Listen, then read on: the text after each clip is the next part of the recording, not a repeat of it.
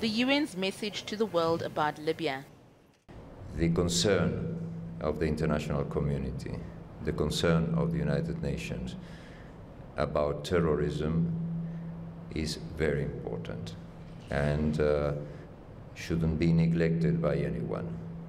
Al-Qaeda, these extreme jihadists in the East, are a very, very serious problem for this country and for the international community. There's fighting on several fronts as the country slides towards anarchy. Islamist fighters in the eastern city of Benghazi have been fighting nationalists loyal to rogue General Khalifa Haftar. They believed to have kidnapped about 25 Libyan troops. But local reports indicate that groups like Ansar al-Sharia have been withdrawing across the second city. They're apparently anticipating a counter-offensive from Haftar's Operation Dignity.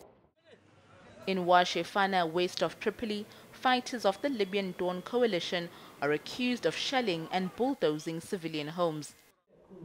This comes as Prime Minister Abdullah al-Thani rejected claims that the UAE and Egypt collaborated to bomb positions of Libyan Dawn.